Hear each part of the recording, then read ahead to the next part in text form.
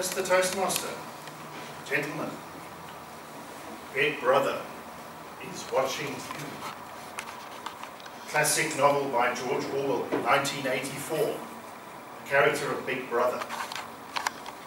Our Big Brother in that novel was the leader of a nation called Oceania. And in Oceania, the idea was that everybody was being monitored. We were being monitored and they wanted you to know it. And everybody lived by this slogan, Big Brother is watching you. But surely, even 36 years later, this is still quite far away, right? Well, we'll see. We'll see. In South Africa, you might think about people observing you or watching you as maybe something like a drone or some aerial photography. Now, interestingly, a number of years ago, Barbara Streisand decided to sue an aerial surveyor, so someone that takes photos from an airplane, for invasion of her privacy. So luckily she lost that case, because what the court said was that she didn't have a reasonable expectation of privacy. Because reasonably speaking, somebody flying from that height over her house is not really going to see much. So that's possibly where we are at, but it's getting there fast. This is an example of something called recognition from a company called Amazon. And what recognition allows you to do is take a series of photographs. And in the first segment you'll see up there, it allows you to identify objects in the photograph. So what it can do is say, there is Adrian, it understands my face. It can do a facial comparison to what it has. It can then say, I'm on a bicycle. It can perhaps pick up the brand of my shoe. It can pick up all sorts of things with a certain degree of accuracy and build a profile about me. So you would think, well, this is very unlikely. I mean, it's only the big companies that could do this. But this service costs a whopping 40 American cents per 1,000 images to process this kind of imagery. All right, so this is the kind of technology we have available, and that you and me can use. Now, this scenario shows you what can go wrong when you do this kind of thing. And this is an example of Steve and Tally. And what happened is there was a bank robbery. And they used this image recognition matching to place him as the bank robber. So the challenge with this whole scenario is that out of 1,000 images, you might have an accuracy or an error of 0.8%. But that means that out of 1,000 robberies like this where somebody is identified, 8 times you can get it wrong. So luckily, Stephen Talley had a very good alibi. Otherwise, he could have ended up in jail. Now, what you see over here is something you might not immediately recognize. But I don't know if anybody of you have ever seen somebody with a sticker over their camera on their laptop. And some people say, well, that's crazy. But in reality, there was a study done in 2013 where they actually showed that it was possible. A group of scientists showed that they could take control of a MacBook, activate the camera, and see what was going on the other side without the green light going on. And there are court records from the federal US court system where the FBI show again and again that they are able to hack into these cameras and see what you are doing.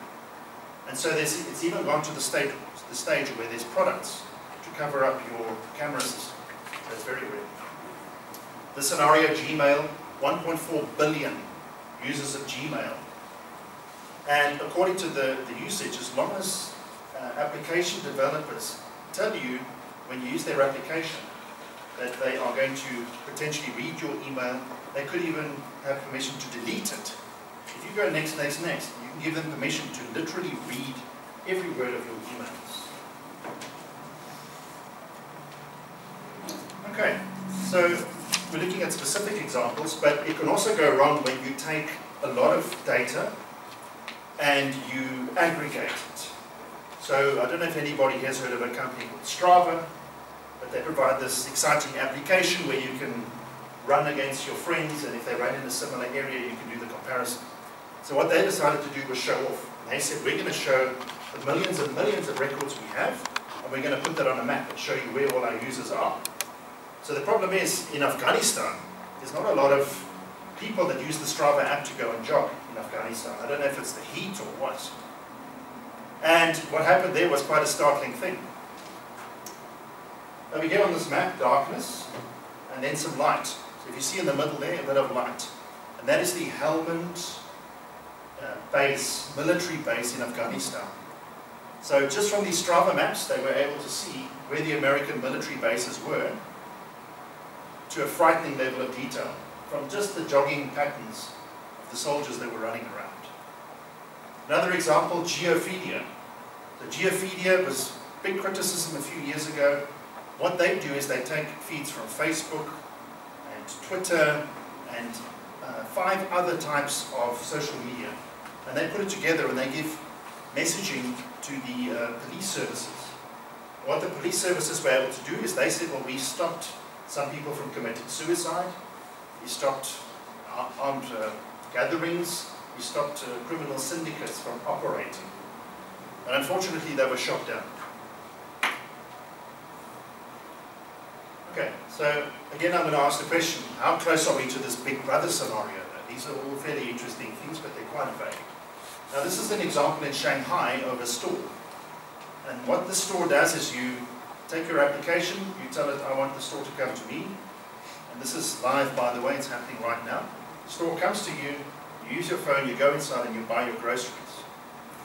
But the slightly more creepy thing is that it actually builds enough of a profile of you to suggest other users as potential marriage partners.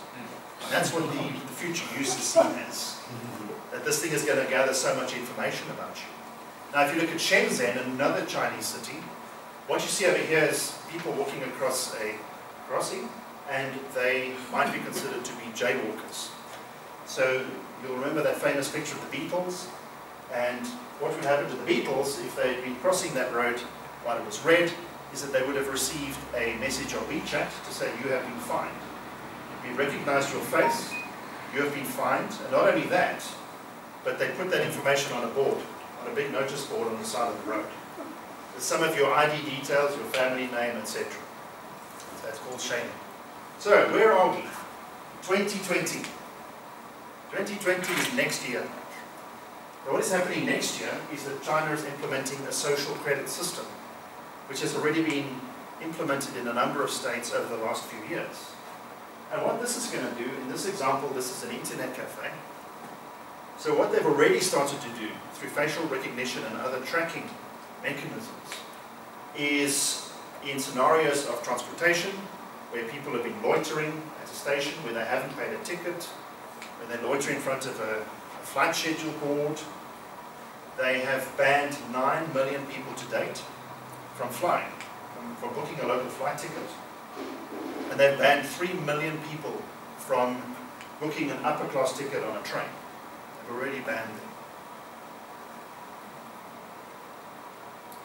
Another crazy scenario is bandwidth throttling. So what they're literally doing is they are now saying to users that are playing too many video games, buying inappropriate things on the internet, or even using social media. In those scenarios, they are literally throttling the bandwidth of those people, but you can't get a fast internet connection. This is the level of social engineering that is going on right now. And then the scenario of education. So Mr. Balkan, 17 people in the last year were refused access to an educational institution because they refused to take up conscription to the army. So they put them on a database, and when they tried to access the schools, they said, no, thank you very much. But even worse, there was one student who, when applying to a school, was rejected because of their father's social credit score.